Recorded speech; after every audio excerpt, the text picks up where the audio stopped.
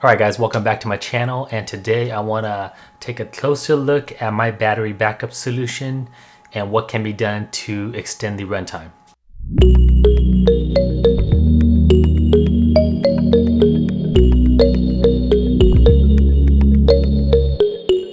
Alright, so Texas had a power issue a few weeks ago, and it just got me thinking about what if it happened here. And so I'm re-evaluating my battery backup system that I am currently using on my Red Sea Reefer. And currently with full load, I can only get about 5 to 7 minutes of runtime. And so what I need to do is actually be able to extend that as long as I can.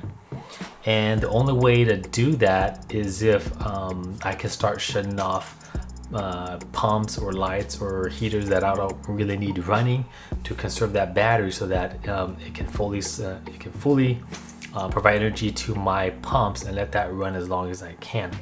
Ultimately, this is not going to be as good as a battery type solution that connects directly to the pump, because this battery inside this APC UPS backup needs to convert energy and step it up to 120 and then step back down to DC for the actual pumps that's driving the or that's running the tank. And so you get some power loss there, but the hope here is that currently I'm at about 5 to 7 minutes runtime, and the idea here is to try to see if I can extend that as long as I can with the current UPS APC battery backup system, to give me enough time to come home wherever I'm at and then turn the generator on and get that going to be able to turn back on all the equipments on the tank.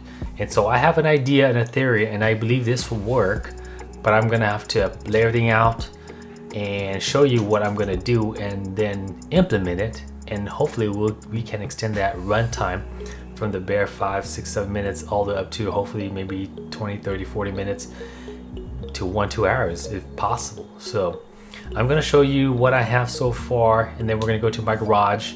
We'll get the whole thing configured, set up, tie it into the Apex, then we'll see if I can extend that runtime. All right, so I am in my garage here, and I'm using this wire stripper here and a few other tools here to try to accomplish what I think will work. And so I have this tool here, this wire stripping tool that I'm gonna use to do some wire stripping. And it's actually a really neat tool here that it actually cuts in and does a separation for you of the wire and the shielding. So I don't know if it's gonna work, but we will give this a try.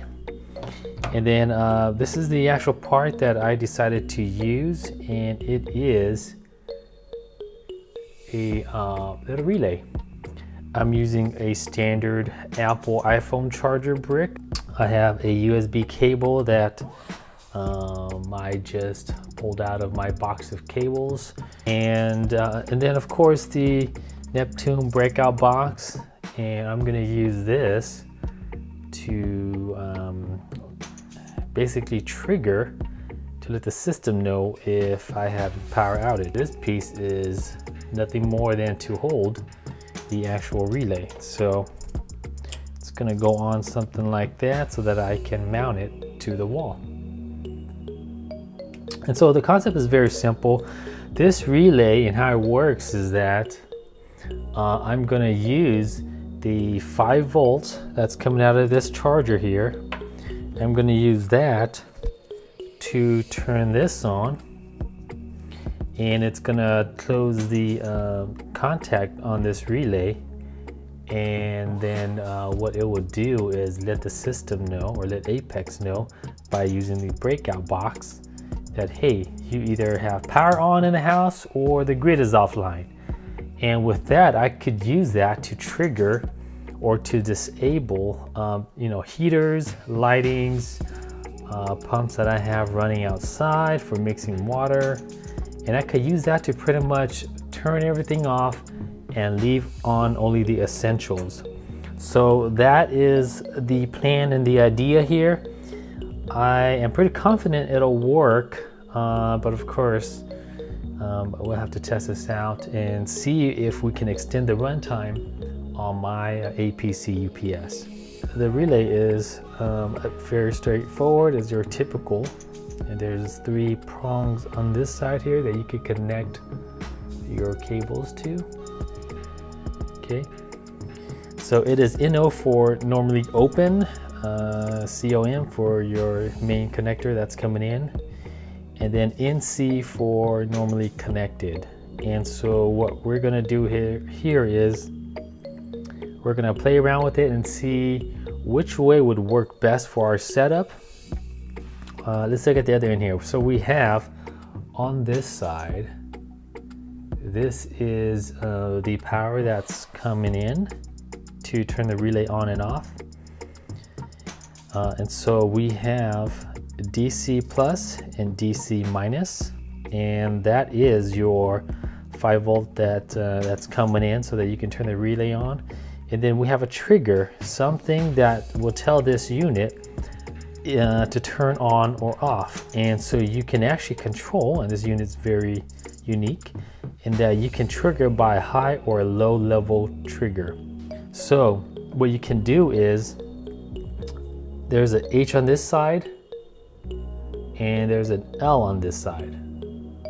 Okay, and what that means is that you can actually move these pins around and tell this unit, and actually it's probably the chip right here, you can tell it if you wanted to trigger off the positive side of the voltage or the negative side of the voltage.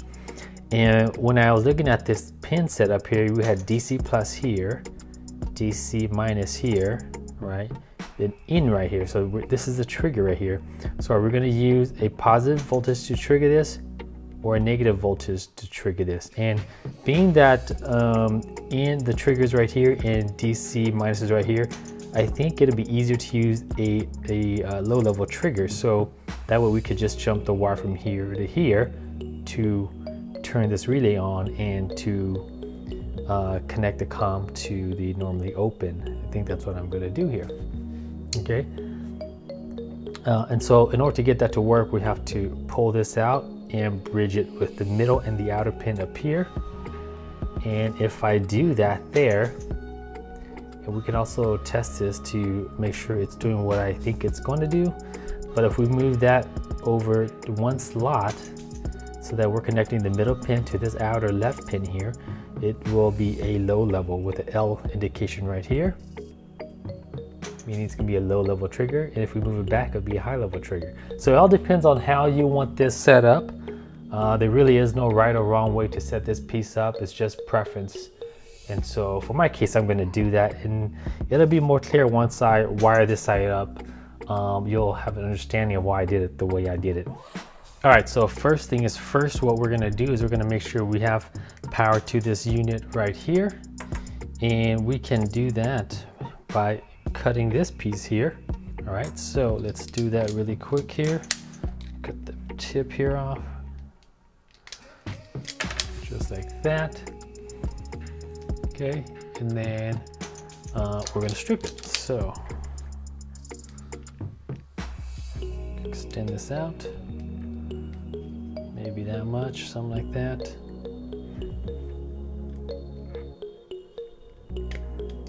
Okay, works pretty well. Oh, this guy's stuck here. All right, so I got 2 leads here, and that may or may not be long enough. Do that. How about something like that? That looks a bit longer there. You can see it. And we need to strip these 2 ends right here, and this might be a little bit small, so let's see how it does here.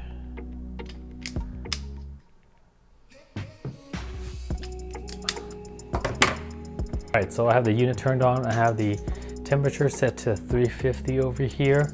I threw some water on the sponge here so I could do some cleaning of the tip. All right, so I'm going to clean the tip here. And then I'm going to put a little bit of solder onto the leads right here, okay? So let's do that here.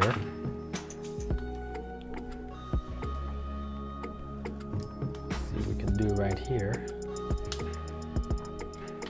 do something like that.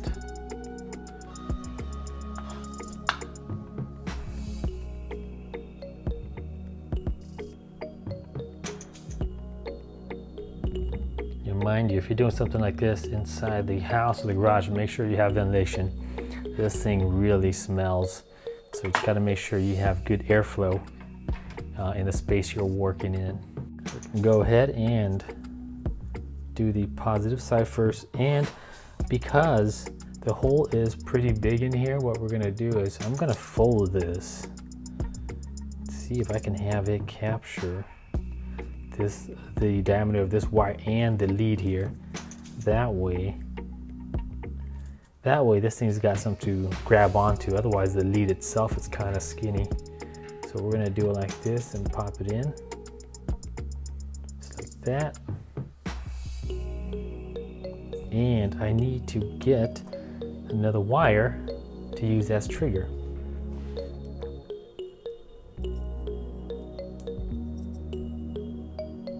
All right, so closer look, let's take a look at this here. So we have a positive lead going to this side. You know what I should do here? You see how this is sticking out? We should actually cut that.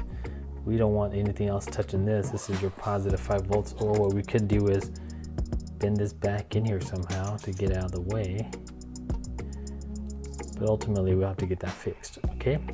Negative on this side, and then we have this little jumper that jumps over here, so that we can have this low-level trigger to turn the relay on.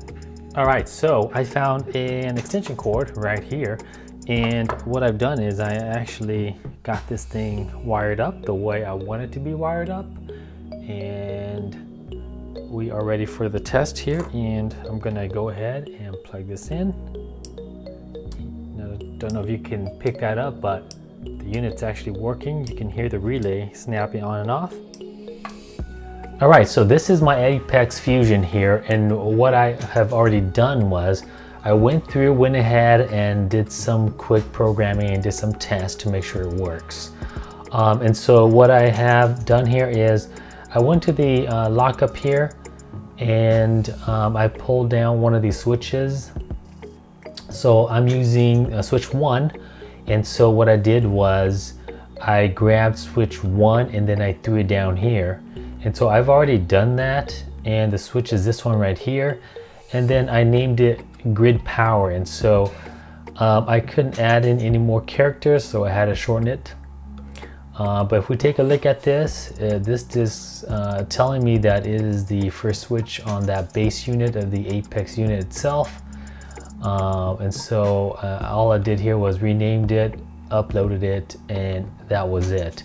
And so I do have the unit plugged in, the little device that we created with the iPhone charger, and it's currently plugged in. So instead of open, it is closed now. And so this is considered normal operating based on how we have it hooked up. So now what I did, the first thing was I went to an email alarm. I had added in this line right here. If grid power is open, then set the alarm to on. And so basically all that's saying is if it moves from the closed position to the open, that means that power to the little charger is no longer present. So that means there's no power from the grid. And so the relay is gonna default back to its open position. And so of course in Apex it's gonna show that it's open. And so to get it to work across the board with all of my equipment, what I did was I went through each of the equipment and added in that line. So if we look at my main light here, I didn't add that in yet, but if we look at the LED bars here, I went ahead and added in this line here. What I'm going to do is copy that line. So it says if grid power is open, then off. So I'm going to do the same thing with the main LED light here. We're going to have to change this over to advanced, and I had to do that with all of the other equipment. And I'm going to add this line in here, and I'm going to hit upload. and that would be it. And so what I did here was I went through all the stuff that I wanted to turn off if the power went off, and that's basically every device or every outlet that I have in here, minus the gyros, because I'm running the max spec gyro on my setup, and so I left it the way it was. And so in a sense, if power actually went out or went off, then everything here would be off except for the flow in my tank, which is the max spec gyro. All right, so I am downstairs and everything is currently running at the moment. So my tank is running, light bars are running, the main elastics are running, the unit here is running. I have the calcium reactor going, so everything is running as if it's a normal day. And let's take a look over here. So this is the current runtime that I would get if the power goes out. There's 2 rows of outlets in here, and basically one side or one row of the outlet is dedicated to battery backup devices, and the other side is just as a surge protector. And so I have it plugged into the side that is not battery backed up, so that way it'll lose power when the power goes out. All right, so what I'm gonna do is I'm gonna unplug. I have my phone right here, so I should get a warning as well. So I'm gonna go ahead and unplug the battery backup, which is this one. All right, so everything shuts off.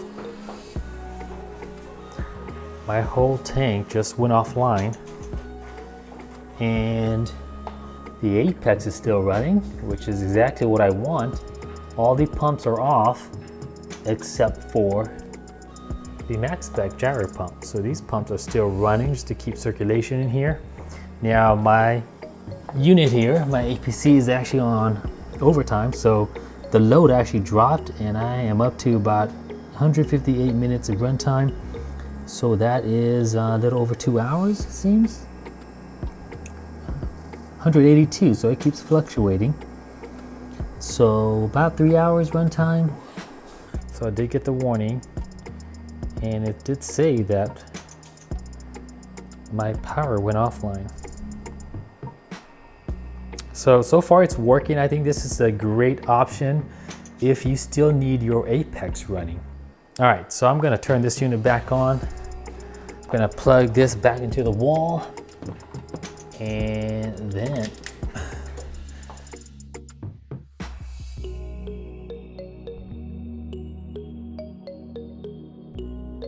all right, so everything is back on and running. All right, so there you go. That is my setup at the moment. This is how I have it set up currently on my fish tank. Instead of going just straight battery, I went with the inverter setup with the APC UPS. So if this is something that you think will benefit you, go ahead and check out the description and check out the products or the parts that I use in order to get this working. Again, guys, thank you for stopping by and watching this video. If you have any questions, again, put it down in the comment section, and I will see you in the next video. Thanks.